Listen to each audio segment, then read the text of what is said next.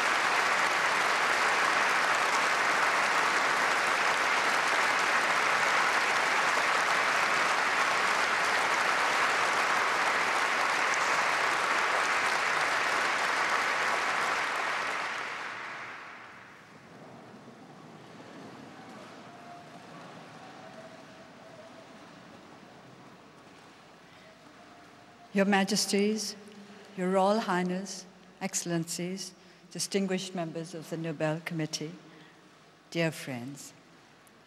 Long years ago, sometimes it seems many lives ago, I was at Oxford listening to the radio program Desert Island Disc with my young son, Alexander. It was a well-known program. For all I know, it still continues, on which famous people from all walks of life were invited to talk about the 8 discs, the one book beside the Bible and the complete works of Shakespeare, and the one luxury item they would wish to have with them were they to be marooned on a desert island. At the end of the program, which we had both enjoyed, Alexander asked me if I thought I might ever be invited to speak on desert island discs. Why not? I responded lightly. Since he knew that in general, only celebrities took part in the program, he proceeded to ask me with genuine interest why I thought I might be invited. I considered this for a moment and then answered, perhaps because I'd have won the Nobel Prize for Literature. And we both laughed. The prospect seemed pleasant, but hardly probable. I cannot now remember why I gave that answer, perhaps because I had recently read a book by a Nobel laureate, or perhaps because the desert island celebrity of that day had been a famous writer. In 1989, when my late husband Michael Ayres came to see me during my first term of house arrest, he told me that a friend, John Finnis, had nominated me for the Nobel Peace Prize. This time I also laughed. For an instant, Michael looked amazed. Then he realized why I was amused. The Nobel Peace Prize, a pleasant prospect, but quite improbable. So, how did I feel when I was actually awarded the Nobel Prize for Peace? The question has been put to me many times, and this is surely the most appropriate occasion on which to examine what the Nobel Prize means to me and what peace means to me. As I have said repeatedly in many an interview, I heard the news that I had been awarded the Nobel Peace Prize on the radio one evening. It did not altogether come as a surprise, because I had been mentioned as one of the front runners for the prize in a number of broadcasts during the previous week. While drafting this lecture, I've tried very hard to remember what my immediate reaction to the announcement of the award had been. I think I can no longer be sure. I think it was something like, oh, so they've decided to give it to me. It did not seem quite real, because in a sense, I did not feel myself to be quite real at that time. Often, during my days of house arrest, it felt as though I were no longer a part of the real world. There was a house, which was my world. There was the world of others, who also were not free, but who were together in prison as a community. And there was the world of the free. Each one was a different planet, pursuing its own separate course in an indifferent universe. What the Nobel Peace Prize did was to draw me once again into the world of other human beings, outside the isolated area in which I lived, to restore a sense of reality to me. This did not happen instantly, of course, but as the days and months went by and news of reactions to the award came over the airwaves, I began to understand the significance of the Nobel Prize. It had made me real once again. It had drawn me back into the wider human community. And what is more important, the Nobel Prize had drawn the attention of the world to the struggle for democracy and human rights in Burma. We were not going to be forgotten. To be forgotten. The French say that to part is to die a little. To be forgotten too is to die a little. It is to lose some of the links that anchor us to the rest of humanity. When I met Burmese migrant workers and refugees during my recent visit to Thailand, many cried out, "Don't forget us." They meant, don't forget our plight. Don't forget to do what you can to help us. Don't forget, we also belong to your world. When the Nobel Committee awarded the Peace Prize to me, they were recognizing that the oppressed and the isolated in Burma were also part of the world. They were recognizing the oneness of humanity. So for me, receiving the Nobel Peace Prize means, personally, extending my concern for democracy and human rights beyond national borders. The Nobel Peace Prize opened up a door in my heart. The Burmese concept of peace can be explained as the happiness arising from the cessation of factors that militate against the harmonious and the wholesome. The word nyenjang translates literally as the beneficial coolness, that comes when a fire is extinguished. Fires of suffering and strife are raging around the world. In my own country, hostilities have not yet ceased in the far north. To the west, communal violence resulting in arson and murder were taking place just several days before I started out on the journey that has brought me here today. News of atrocities in other reaches of the earth abound. Reports of hunger, disease, displacement, joblessness, poverty, injustice, discrimination, prejudice, bigotry. These are our daily fare. Everywhere, there are negative forces eating away at the foundations of peace.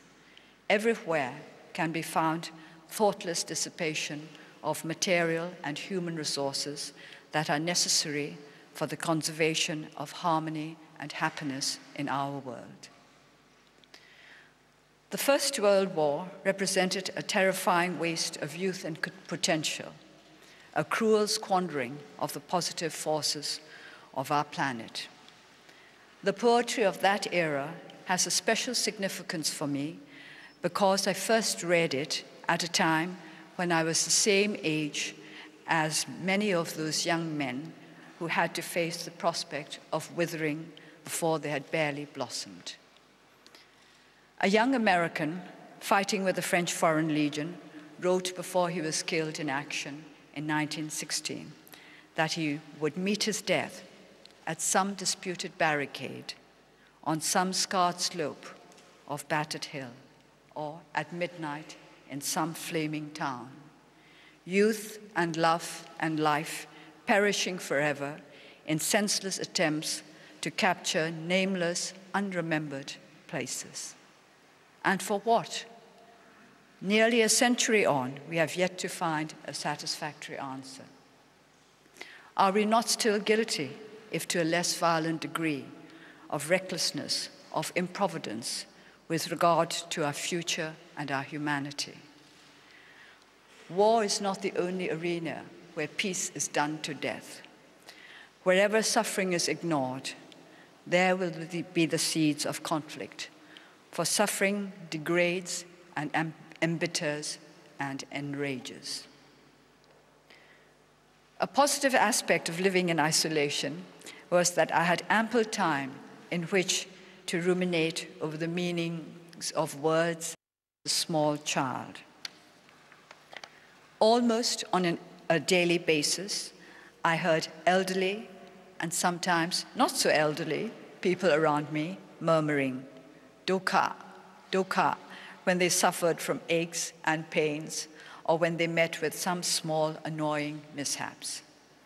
However, it is only during my years of house arrest that I got around to investigating the nature of the 6 great dukkha. These are to be conceived, to age, to sicken, to die, to be parted from those one loves, to be forced to live in propinquity with those one does not love. I examined each of the great sufferings, not in a religious context, but in the context of our ordinary, everyday lives.